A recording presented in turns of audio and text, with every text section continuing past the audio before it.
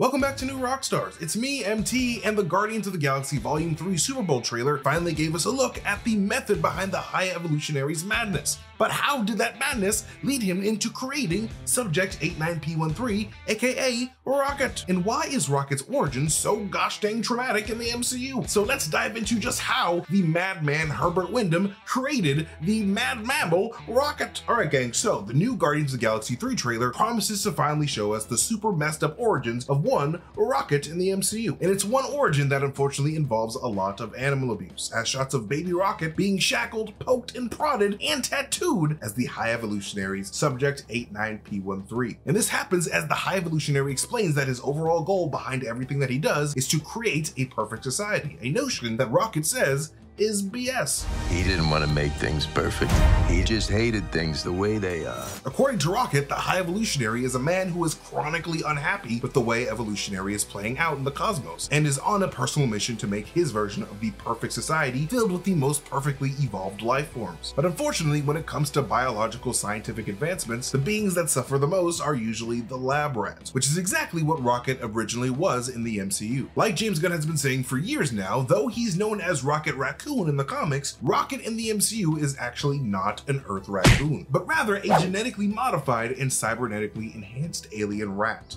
Subject 89P13 calls itself Rocket, the result of illegal genetic and cybernetic experiments on a lower life form.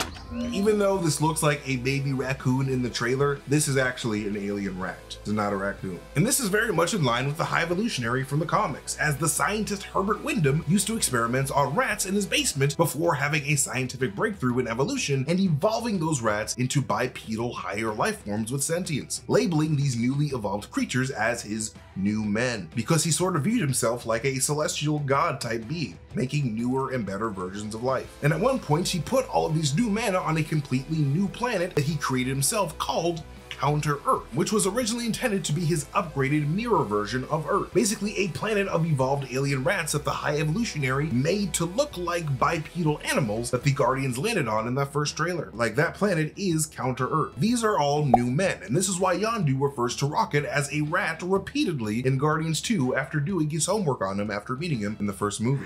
Hey there, rat. I know them scientists what made you never gave a rat's ass about you. I ain't done nothing right my whole damn life, rat. Rocket Raccoon in the MCU appears to be a prototype version of the New Men race, one of the High Evolutionary's lab rats that he opened up and replaced their body parts with cybernetic enhancements in order for a four-legged rat alien to walk upright after he evolved their intellect. I think it's basically like a two-step process. First, he evolves those alien rats' intellects genetically, and then when their brains turn on, he messes with their skeletal structure with cybernetic enhancements until he gets them to walk upright. And this is why Rocket's back looks so gnarly as he gets changed into his prison uniform in Guardians 1. Like, that's all that metal keeping his vertebrae straight. This is the significance behind the bloody scalpel in the trailer and Rocket being tied up for surgery. He is about to undergo the incredibly painful trauma of having his body torn apart repeatedly in order to evolve. Well, I didn't ask to get made! I didn't ask to be torn apart and put back together over and over and turned into some little monster! And we also get a peek as to the role that the High Evolutionary could have given to Rocket in Guardians 2 as Peter and Rocket argue over who was the better pilot.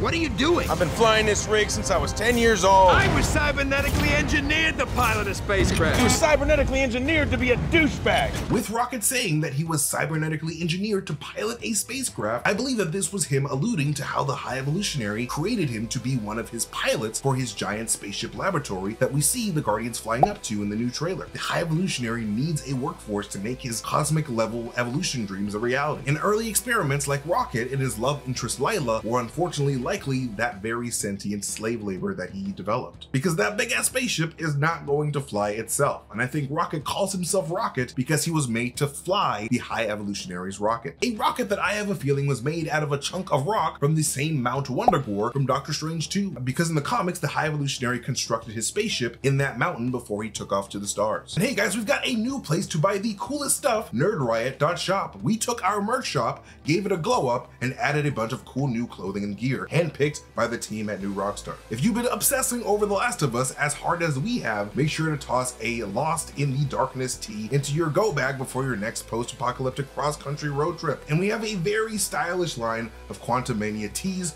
hoodies, and beanies featuring cool designs inspired by the upcoming Marvel film. And I even came up with one of these designs myself based on Da Vinci's Vitruvian Man, but with Kang in there instead of a naked Italian dude. We're really excited that they're available ahead of the release of the film so that you can order now and wear them to the theater on opening night. You can exchange high fives with other members of the Kang Gang in the concession line because that's how the Kang Gang rolls. And make sure you throw up the Kang Gang gang signs. Kang Gang! So to get your hands on those and some very stylish New Rockstars logo designs, head to nerdriot.shop today and keep an eye out for our upcoming Mandalorian Season 3 designs. They're gonna be really great, so join the riot over at nerdriot.shop. But anyways, though we know how they walk upright, the question of how the High Evolutionary triggered the evolution of small alien rats to turn them into sentient creatures still remains. But I believe that this is a question that is answered in both Guardians of the Galaxy Volume 2 and the Eternals film, as it also sort of answers another burning question: why the hell did Rocket Raccoon steal those Annulax batteries from the mega evolved sovereign race? Like, why the hell did he do that in the first place? Well, I believe that Rocket stole those batteries because he was already familiar with this type of yellow energy's evolutionary effect on the nervous system when he was being experimented on by the High Evolutionary. And he like literally immediately hated the Sovereign because they acted like the conceited elitist penises, much like the High Evolutionary appears to act in the trailer. He was so conceited because he's like,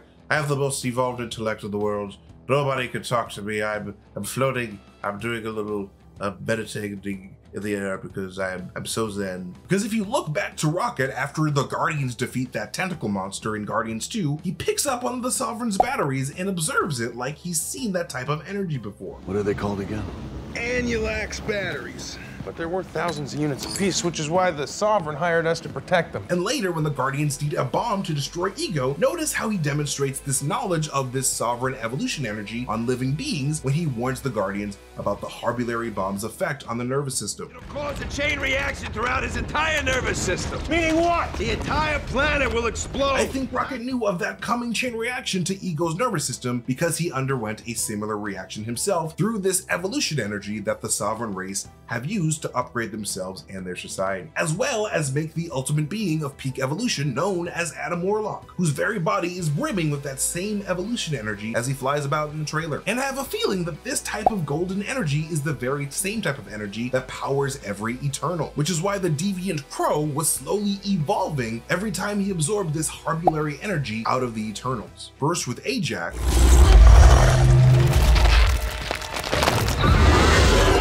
and then with Gilgamesh.